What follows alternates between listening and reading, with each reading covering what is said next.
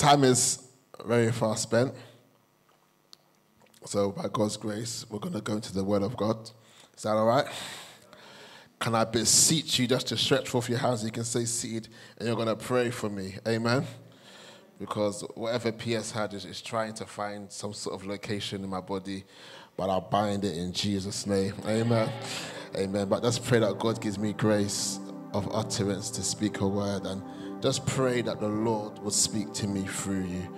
Let your expectation rise before the throne of God. Oh Elohim, I need grace. I need your wisdom. I give you my tongue. I give you my heart. Lord, I pray even now, let this word, Lord God, be rich, oh God. Let this word be satisfying. Let this word be a word that prunes and exhorts and encourages and edifies.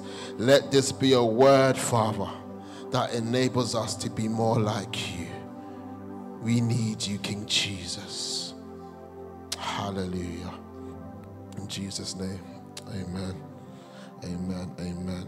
Y'all can just look at the person next to you and tell them you're looking handsome, looking beautiful, looking sweet, looking lovely.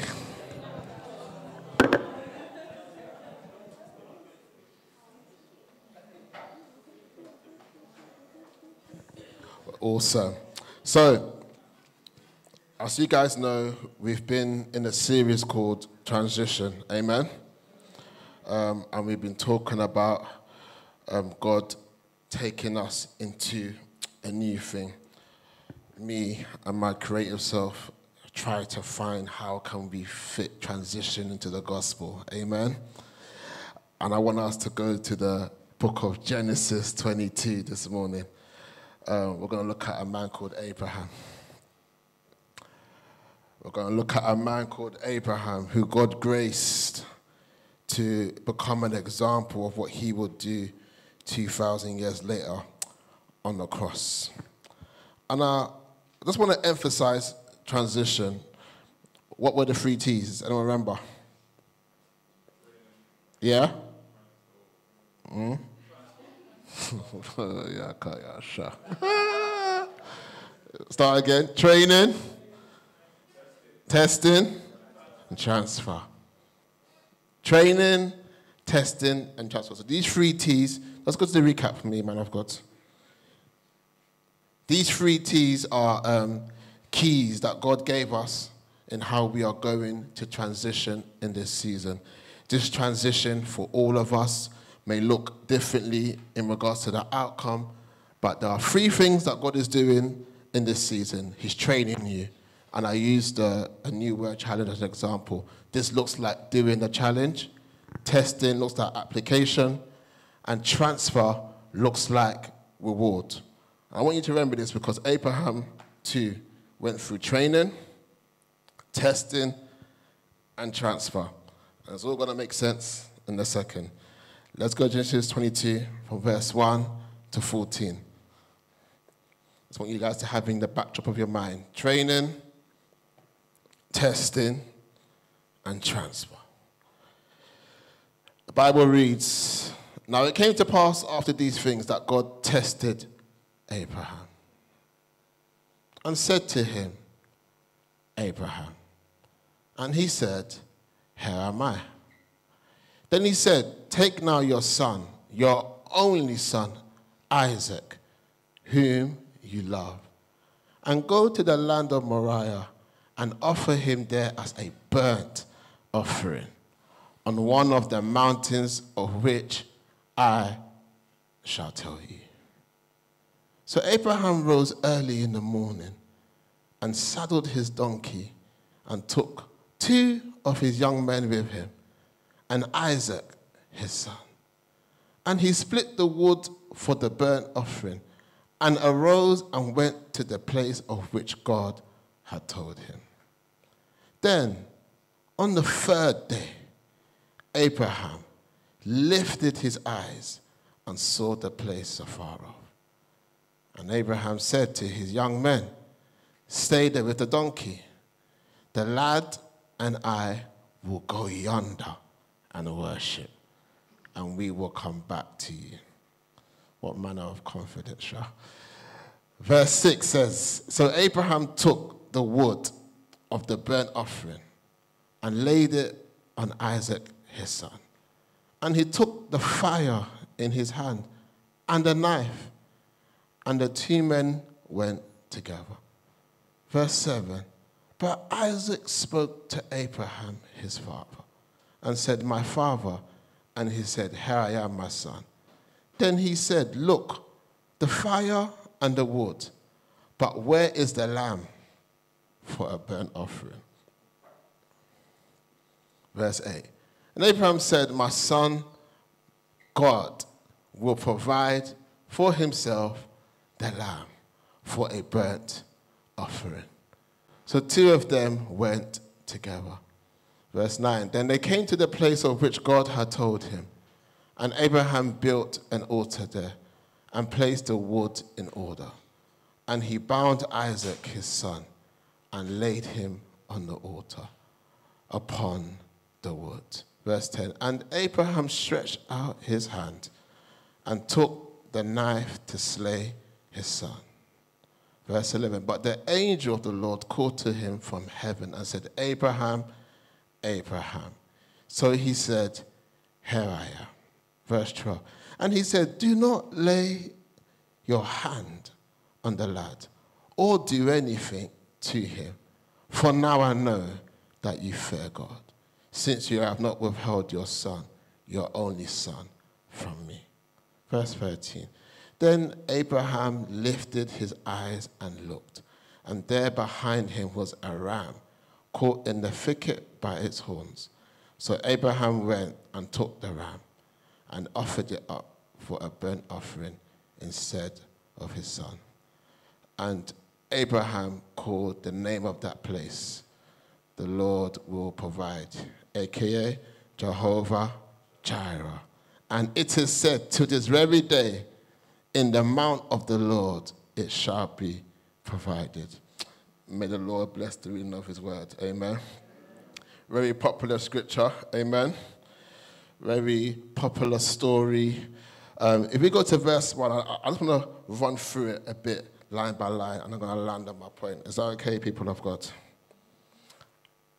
So, in the context of this being transition, just to give you a bit of backstory, Abraham and his wife Sarah were barren for about 75 years, if I remember correctly. Abraham then took matters into his own hand and went to go and sleep with one of his house girls. House girls, so I can call that, isn't it? And they gave birth to a son called Ishmael. And then 25 years later, God visited Abraham again, and then they gave birth to the promise through his wife Sarah, and that promise was Isaac. I'm echoing that because when God comes to test Abraham, God says that Abraham should take his son, and God says, only son. This already tells us that what may look natural to us where Abraham had two, God recognized only one. So in heaven, when it comes to God testing you, he's testing you according to the word he gave you. God didn't instruct Abraham to sleep with his house girl.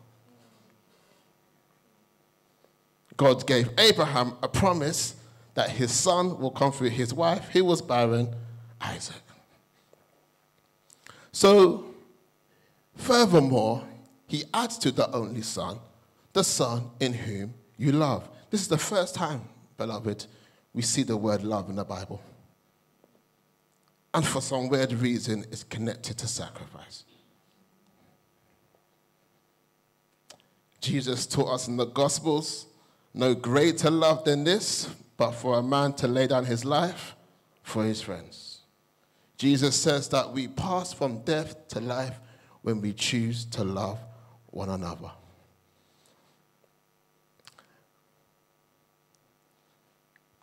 So he calls this a test because he wants to find out, is Abraham going to obey?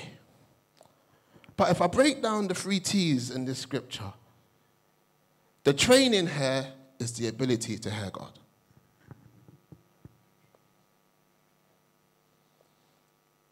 Abraham's been trained 25 years, 30 years, 40 years, 50. Abraham lived his life only by the voice of God. And here we see variously, God says, offer your son on a mountain, which I will tell you. So Abraham doesn't even know where yet. Very key point, because Abraham has to stay in consistency of hearing God. We'll get there in a minute. The consistency of him hearing God is that, go to the next slide, please.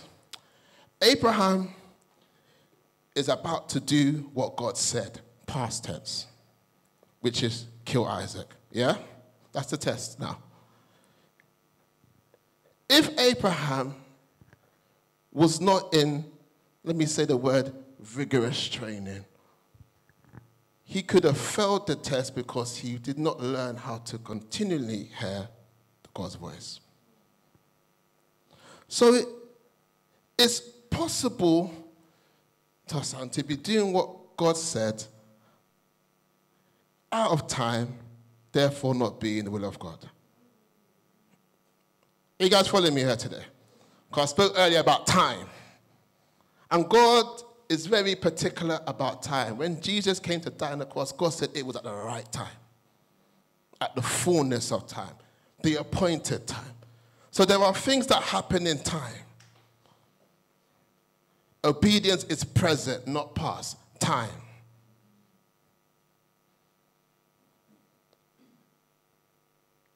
The test here is, will Abraham continually obey God's voice? This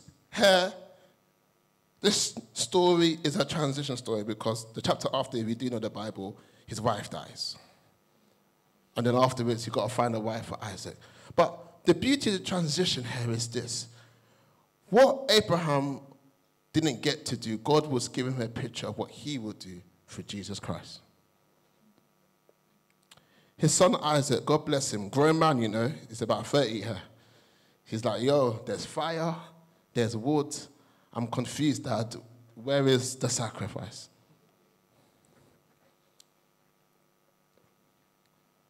And Abraham's only response is that the Lord will provide. You see, this thing called transition is supposed to look like it doesn't make sense, guys. It's not really a transition if you have all the tools and the answers now for what's next. Are you guys following me today?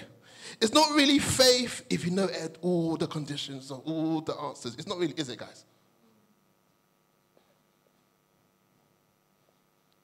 Abraham told his 2 servants that we're going to go yonder and worship, and then we will come back to you. So Abraham has this confidence built in training where his faith has so much developed that Hebrews 11 says that Abraham reckoned that God was able to raise Isaac from the dead. So Abraham didn't see God's instructions as the end.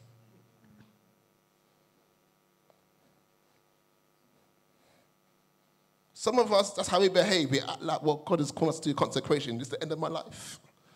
I can't eat chicken. I've got to fast and pray, all this stuff. Abraham knew that this was a test and a transitional point. And for God, he wanted to find out something about Abraham. I find this scripture very, it tackles my theology, because it tells me there are something God doesn't know until he tests us. He says, now I know that you what? Fear me. This year we spoke about what? Get wisdom. The fear of who? Of the Lord is the what? Beginning of what? Wisdom. So sometimes wisdom is not eloquence or speech. It's not aptitude of learning. It's obedience.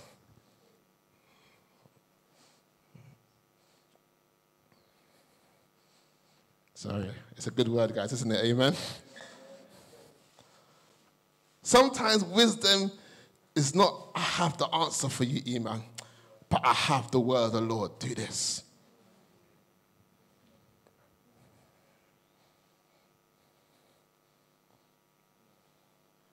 This is so beautiful because through this transitional story, we get a new revelation of the name of God, Jehovah Jireh. There's something about your life, beloved, that's new, that's on the other side of your obedience in this thing called transition. There's something about your walk of faith that's going to become a picture, a story, a reminder, a word of confidence and encouragement that this is who God is.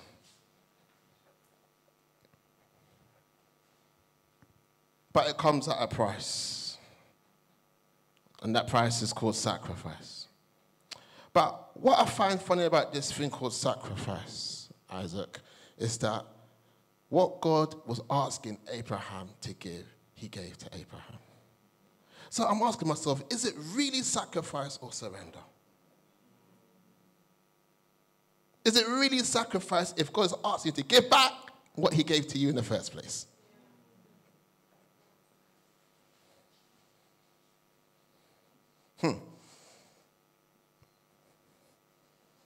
Is it really sacrifice, guys?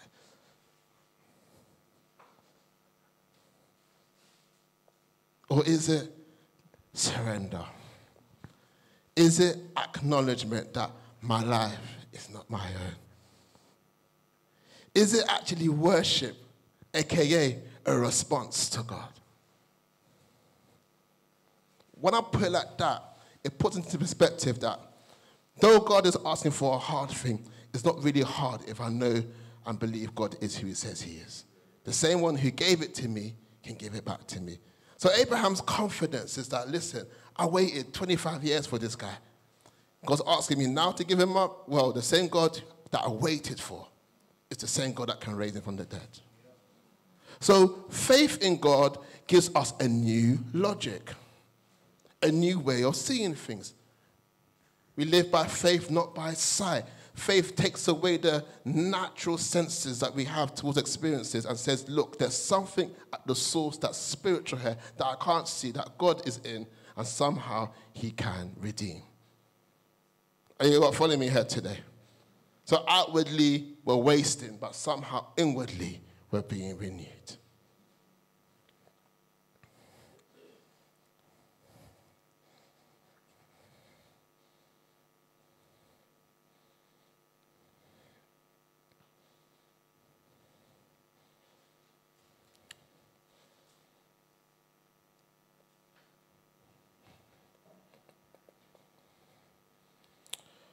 James chapter 1 gives us a story or a principle that says that we should not just be hearers only of the word, but doers. It says that him that does the word shall be blessed in all that he does. I want to echo this word because I think last week I gave you guys some assignments, amen. I said find out what God has said and what God is saying. And as I said before, it's important to have both references because what God has said is your foundation, what God is saying is your movement into what's happening next in your life, amen. And for us to be in alignment with God, which means to be in step and on time with God, we need to know both. What God has said and what God is saying.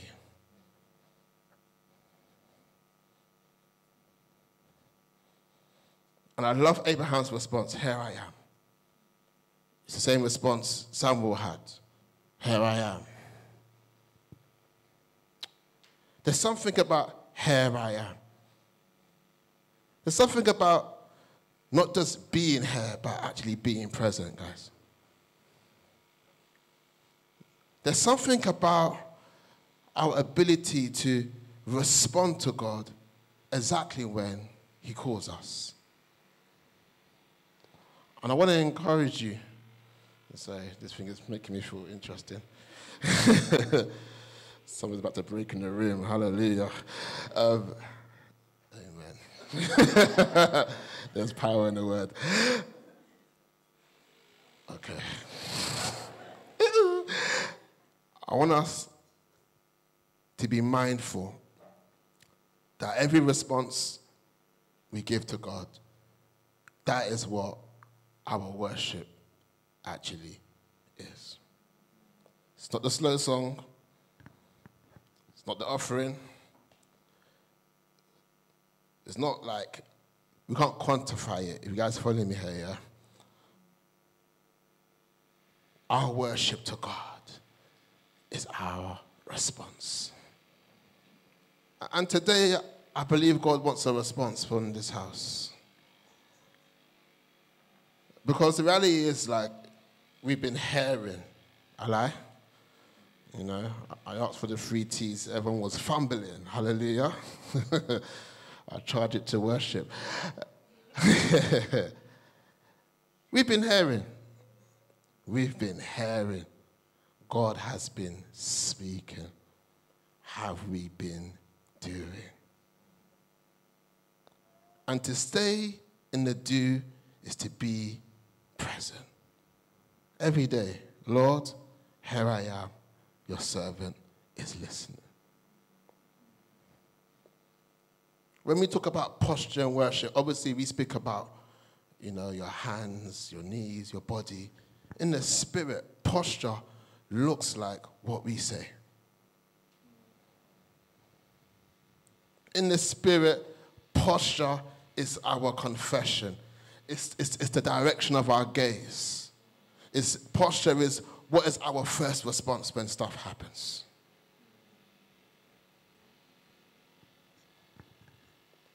And when God gives us a picture of the throne and we see these angels and the 4 living creatures and whatnot, they have a posture, right?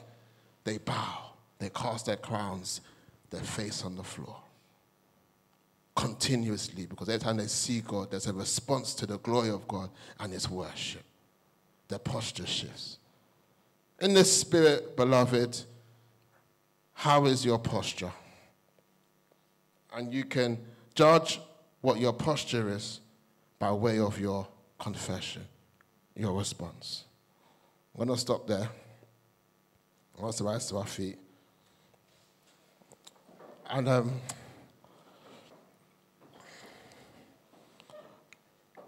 if I'm honest when it comes to this thing called transition and this thing called obedience, is that I'm a type of guy that needs adequate time before the face of the Lord to wean myself off my own will, if that makes sense. I'm the type of person that has to run the scenarios of what I would do and have next to me what God has said. And I'm the type of guy that prays every day, guys. Lord, help me. Lord, give me wisdom. I'm saying all these things because I say it every week. I'm going to say it again. Prayer is telling God the truth. God works with truth, not with pretense. God responds to honesty, not what you think He wants to hear from you. That's religious. Relationship is being present, authentic with where you are right now.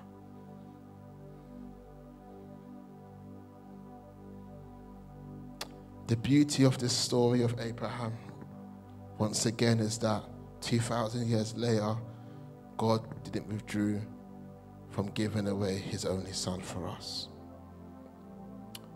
So the reality is, when it comes to obedience, there's nothing God is asking for you that He hasn't already done first. So maybe obedience is God's way of conforming you into His image and likeness. Maybe obedience is an invitation to the deeper things of God. Maybe obedience is what that intimacy that you're looking for looks like. Maybe obedience is what you're comparing and competing yourself to with your brother and sister. Maybe it's your obedience that will allow you to experience what you see them experiencing. Amen.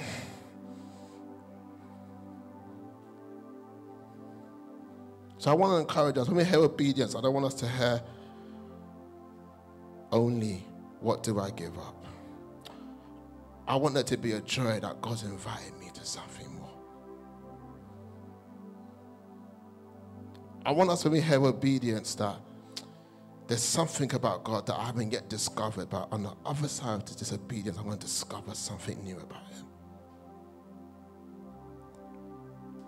So even now, I just want you to be honest before the Lord. If you know what the Lord is asking of you and you have not yet done it, of course, repent, hallelujah.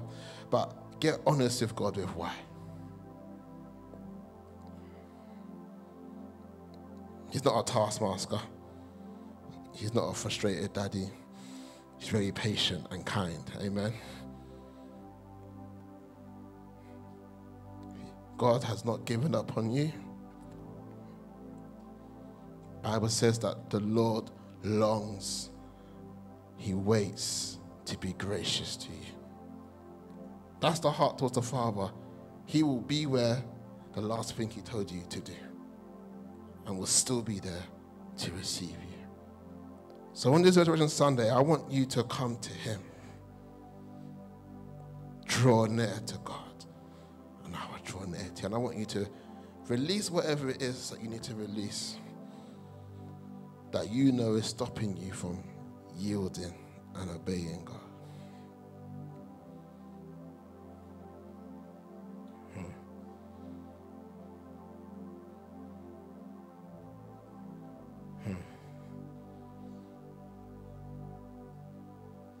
You can even pray, we don't know, Lord, search me. Know me, try me.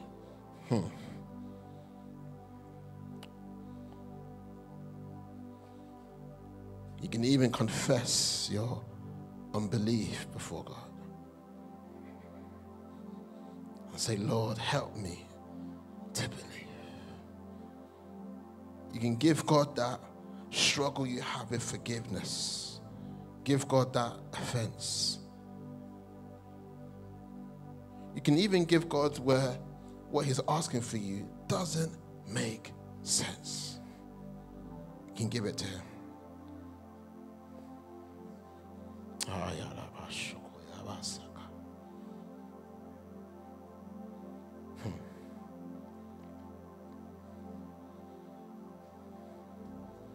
You can give it to Him. Cast your cares upon Him, for He cares for you. What burden are you carrying? The Lord wants to give you rest. What sins are you not confessing? The blood can still sanctify. What pain, what loss are you experiencing? The Spirit of God can heal. Whatever your need is, His name is I Am.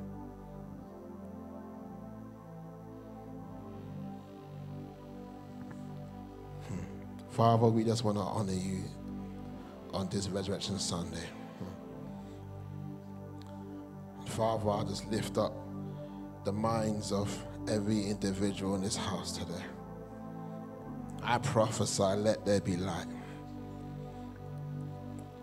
clarity, peace, and even understanding, Lord. I pray in this hour, Father, that your people will know and understand what your will is for them. I come against every kind of aimless living, Lord God. I come against any form of spiritual barrenness where our lives are unproductive. I come against, Father Lord, even where the past has become a marker and a reminder of disappointment and discouragement, oh God. And today, I want us to be reminded by virtue of the resurrection of your Son that you can turn things around, Father. That the enemy thought he won on Friday, but on Sunday, Jesus rose from the grave. The enemy thought they had won on Friday, beloved, but on Sunday, Jesus rose. I'm going to say it again. And whatever situation you're going through that looks like you lost, I'm here to tell you that there's an appointed time for it to rise. The enemy thought he won on Friday, but on Sunday, Jesus rose from the grave. And the Bible calls this the hidden wisdom of God. He hid it from the enemy that he might show himself strong. I pray in this hour of transition, the Lord will give you hidden wisdom, hidden manna, the type of wisdom that will confuse the enemies in your life. The type of wisdom that may look like loss in the world, but in the spirit it was gain. What eye has not seen and what ear has not heard, and nor has it entered into the heart of man, that God has prepared for those who love him. But will the precious Spirit of God reveal these things to you guys? In the name of Jesus Christ we pray. Amen.